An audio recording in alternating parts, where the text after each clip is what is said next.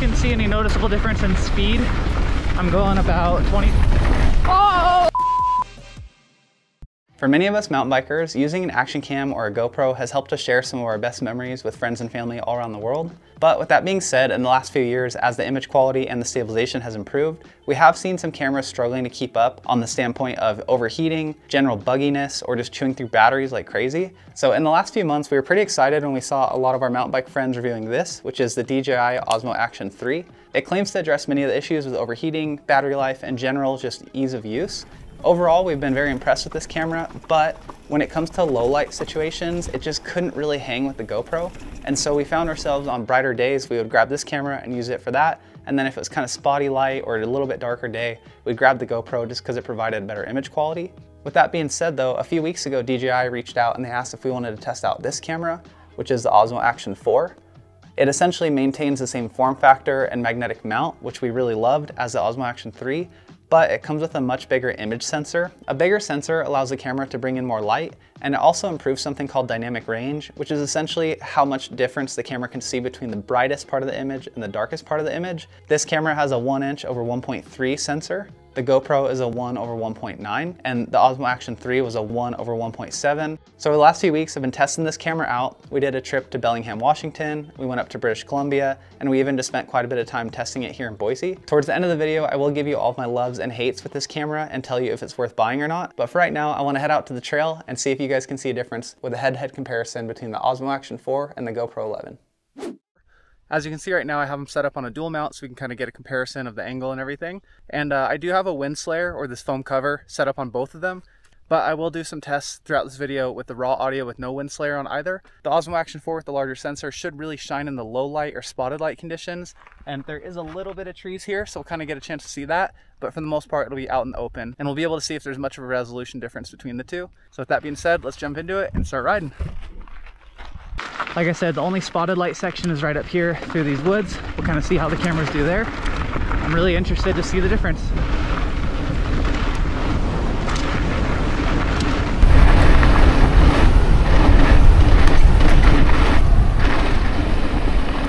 So here's some shadows with spotted light. We'll see if you can see the difference between the two cameras.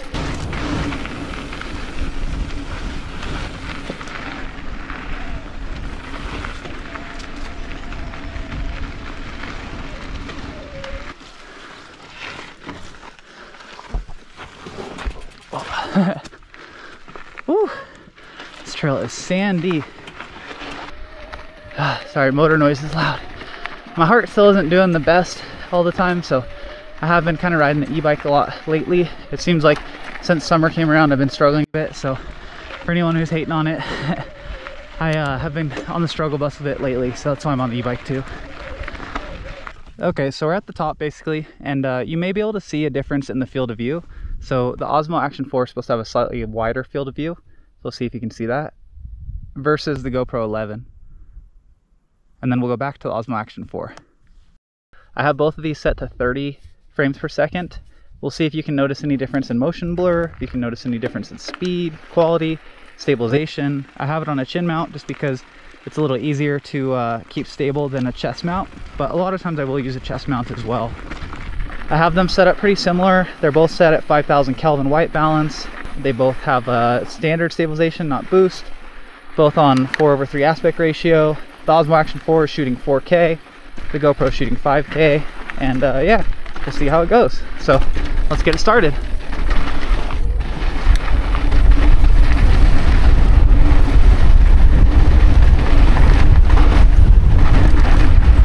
This section up here is pretty gnarly actually.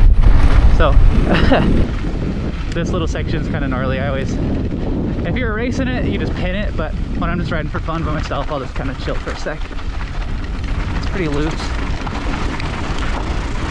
Oh, that's a good moto hill climb that a lot of guys do. See if you can see any noticeable difference in speed. I'm going about 23 miles an hour right now. This is the Osmo Action 4. This is the GoPro 11. See if you can see any difference there. And again, stabilization too, if you notice any kind of bobbing or anything like that. Also, if you do see any shadowed parts, see if you can notice a difference in the shadow detail. The Osmo Action 4 is supposed to have a little bit more dynamic range. I think half a stop with dynamic range more, which it actually feels like more than that to me, especially when you go through a section that's speckled light. So they keep going to a bigger sensor, lets more light in, has better dynamic range, lets for a bigger aperture, all kinds of benefits of that.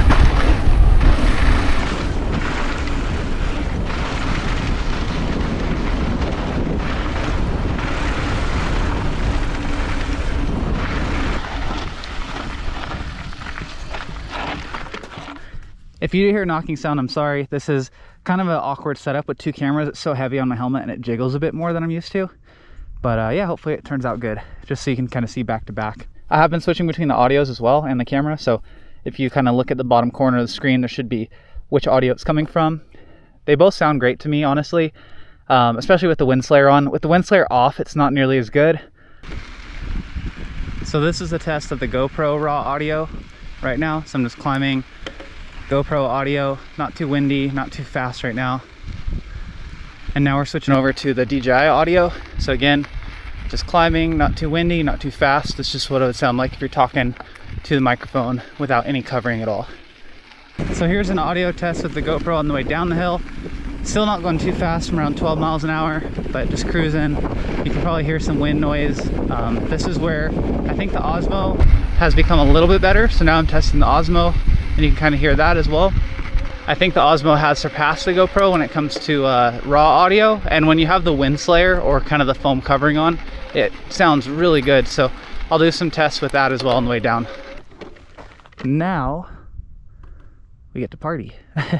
Again, if you hear any clunking, I'm sorry, that's not normal. That's just the mount hitting my helmet.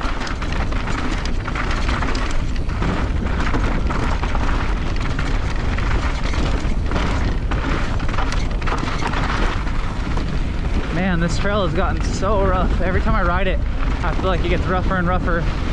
This is a moto trail too, so I have to be careful of people coming up.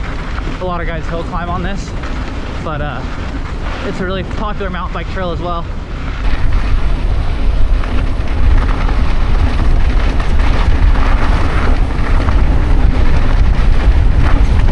Oh!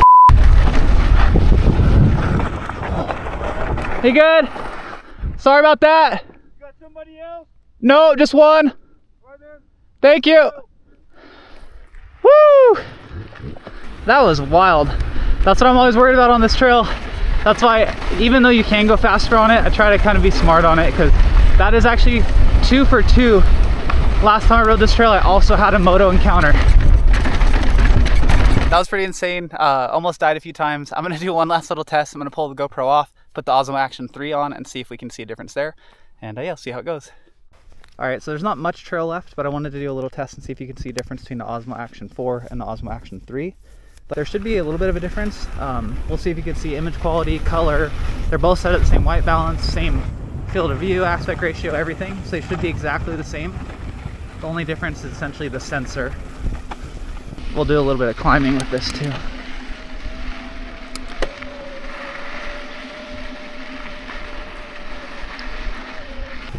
So here's a good example of spotted light, dark to bright. We'll see if you can see a difference in the dynamic range. So again, let's go up here. There's another shadowed section.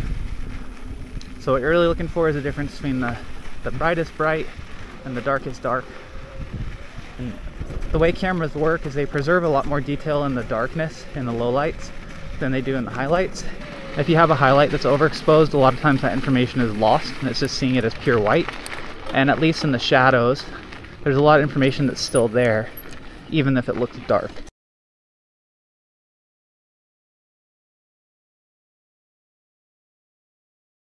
So it's much easier to pull up a dark spot than it is to bring down a bright spot. All right, that's a wrap. Let's head back to the studio and debrief. All right, I'm really curious to see what you think after the head-to-head comparison on the trail. I feel like the camera looks really great. There's a huge improvement over the Osmo Action 3, and I feel like it's really similar or kind of better in some ways than the GoPro. I do like the wider field of view as well, And after spending a few weeks with it in general, I do have kind of a list of loves and hates. It's not totally perfect, but I want to kind of go through the loves first and then we'll go through the hates. The number one thing that I absolutely love the most is the quick mounting system, because what it allows you to do is you can kind of set and forget your angle. So I know that with this setting, I'm gonna get good footage every time. The camera's not too low, not too high. And if I need to pull the battery out, or if I need to take it inside or charge it or change a memory card, all I have to do is basically press this button, pull the camera off, helmet goes away, then you can play with the camera or move it to a different mount, and that setting is always there. The other thing I really love about the magnetic mount is that with this little case, you basically just throw the camera in here, pop that shut, and then you have the ability to mount vertically. So that's vertical mode, ready to go. I can shoot short form content, and then you basically just go like that. Now you have horizontal mode, you're ready to do a YouTube video or anything like that. The interface is so much better from a mounting standpoint with the GoPro. If I wanna take this off and put it on a different mount or anything, I need to go like this, unscrew it, pull that out, pull this off, go over to my next mount, put it back on, screw it down, and then hope that the angle is the same and hasn't changed. But like I said, with this, if I want to change it, all I have to do is go like this, pop it off, put my other mount on, ready to go. So it just makes it so much faster, easier, and it helps you get a better angle more often. So that's really great. So another thing that I absolutely love about this camera is the quickness of the software interface and the custom modes you can set up. Plus you can turn on or off a voice of the custom modes, which is really helpful. And so all I need to do to change between them is basically go like this. C1, C2, C3, C4, C5. So basically what I have right now is I have custom mode 1 set up as our mountain bike mode. Custom mode 2 is like talking to the camera. Number 3 is slow-mo. And so if I wanted to put this under my chin and go into mountain bike mode, C1, put on C1, and then if I want to talk to the camera, C2, pull it off, talk to the camera. Then if I wanted to take a slow-mo of April hitting a jump or something, then I just go like this. C1, C2, C3. So now I'm in slow-mo.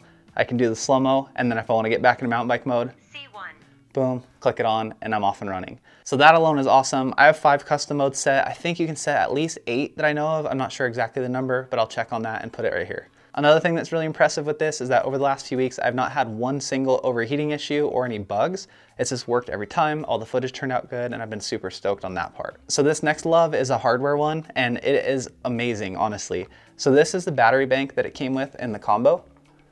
And essentially it has these 3 batteries here, and you can tell right here, this one is not charged, this one in the middle has a medium charge, and the green one is ready to go.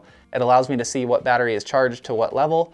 That is huge. I'll show you what the GoPro one looks like instead. So this is the one I use for the GoPro. It doesn't have any lights on it, it doesn't tell you what it is. So to check and see what this battery is at, you have to basically just put it in the camera, turn it on, see what it's at, pull it out, take out the next one.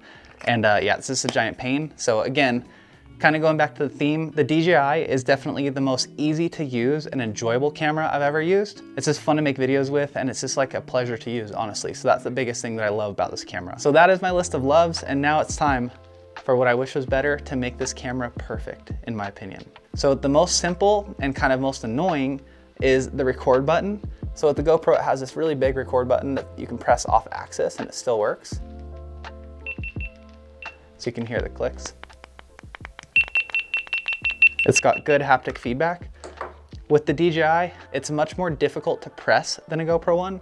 For one, the spring is quite a bit stiffer, and the button press is actually only in the center of the record button, whereas the GoPro has kind of this bigger flat spot, and you can press it off angle. With this one, if you don't press it right on the money, it's not recording at all. You have to make sure you press right in the center, and it's quite a bit stiffer. For me, personally, that wasn't a huge issue because I'm able kind of just to push it with my thumb. But for April, when she had gloves on, it was really hard for her to press this and know if she actually got it. And so there's a lot of times where I would have to press it for her just because she wasn't able to feel it and she wasn't able to like actually press it with her gloves on. But to be fair, a little workaround for that, if you can't press the button easily, is you can just go like this, start recording, stop recording. So that makes it easy too if you don't have the ability to button press, but if they just made that a little bit better, it would be better. Another thing that I wish was better with this camera is I wish it had as good a stabilization as the GoPro. I feel like it's 90 to 95% there, but the GoPro does have better stabilization, especially when low light situations do happen. There's times where the whole screen on this will kind of jitter for a second. The GoPro just seems to be better in that sense. With that being said though, there is a setting in here called electronic image stabilization priority in low light. And so what that does is it basically cranks the ISO up higher, maintains a higher shutter speed, allows for the stabilization to work better. But still, even with that being said, I don't think the stabilization is quite on par with the GoPro, but it is fairly close. And I'm hoping with different firmware updates, it can get better, because in the last 3 weeks that I've owned this camera, it's gotten 3 firmware updates, and each time it's made the camera incrementally better. So I am curious to see if they can compete with them head to head, but it's not quite there yet. And last but not least, the thing that I really wish would change the most with this camera, if it could sync directly to this microphone, Bluetooth, it would be a game changer. This does have the ability to basically, with this door, you can pop it open and hook up a USB-C mic. So you can theoretically attach the USB-C mic unit to this and then use a lav mic like the DJI mic. Sometimes when you do use this USB-C mic adapter, I've had it kind of jiggle loose and then have some electrical interference sounds when you're recording. But if it could just do it Bluetooth and you could just throw this on, I think that would be enough to make the decision easy for a lot of people, because you'd have really high quality audio, it's already baked into the camera, and then the recording tracks is done. But like I said, it's pretty good when we use a foam wind slayer like we did out on the trail. So if you use something like this, the audio is pretty good. But DJI, if this, which you already make, could connect directly to this, that would be game changer for mountain bike stuff, game changer for POV footage. I think it'd be awesome. So that's what I wish more than anything would happen. All right, so with all that being said, what is my final opinion on the DJI Osmo Action 4? To be fair, I think they knocked it out of the park on this one. They've created a true GoPro competitor where it's easier to use, it's more fun to use, there's less issues, there's less bugs, it lasts longer battery, it doesn't have any overheating, just quicker. It has better custom modes. It has pretty much the same image quality for the most part. For most people, it'd be just the same. This one is just gonna be $399 how it is. You don't have to pay the subscription fee. You don't have to do any of that weird stuff. If you didn't own an action cam now, it'd be really difficult for me to explain why buying a GoPro would be worth it over this. I think it's just a really good option, and I'm stoked to be able to try it out and test it. And I know for us, we will definitely use this as our primary camera moving forward, just because I love using it. And that's something I couldn't say about the GoPro. I've had so many frustrations in the past, and I'm just ready to have fun and go riding and capture it and be able to share it easily. And the DJI app is just as good or better than the GoPro. So overall, I think they did a great job. And yeah, I can't thank them enough for sending us a couple cameras to test out. If you have any other questions, or if there's anything I missed or you're curious about, throw it down in the comments below. There also should be a link in the description and in the comments to their website with all the information on this. I just wanted to give you kind of my opinion and my loves and hates. Like I said, overall, there's not a lot to hate about this camera. But if they could just make a microphone that attached Bluetooth, I'd be so stoked, and it would be 100% don't buy anything else, just get this camera. And other than that, I feel like everything else is so good. And if you have a GoPro 11 already, I don't know if it'd be worth trading out, but if you're in the market for a camera, or if you're a few generations back, this thing is so awesome, and it's only gonna get better with firmware updates. So with that being said, I hope you enjoyed the video. I hope you get out and go ride some bikes, and we'll talk to you later. See ya.